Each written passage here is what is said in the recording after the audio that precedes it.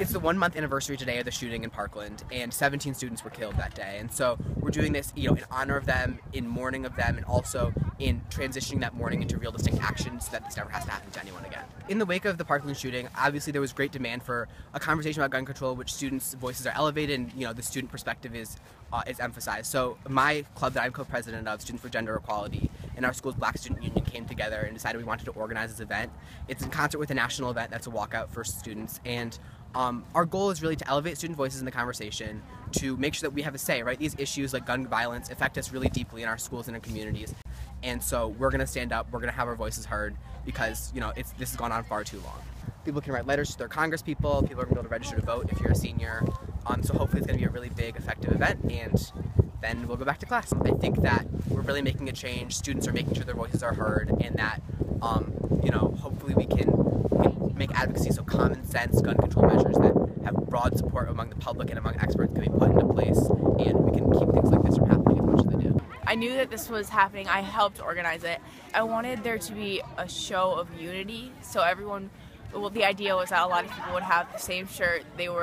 Orange is the national gun violence color, so we were honoring that with the orange. I sold t-shirts for 3 days, and I sold 192 of them, which is, I think, amazing. We raised $419 that we get to donate, and there is more money sitting in a jar of donations.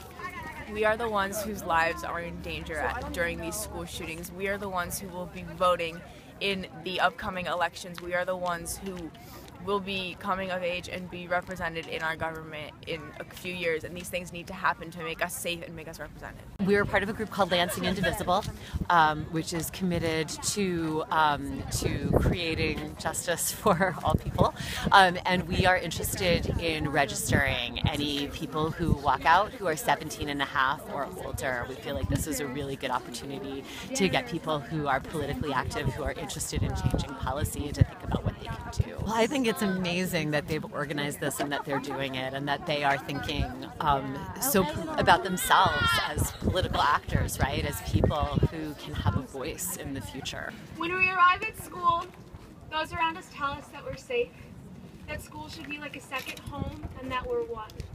But all of us know this cannot be true. I and my classmates cannot seem to find a reason why a teenager or anybody else needs to possess an automatic rifle. Woo! Woo! Enough is enough! Enough is enough!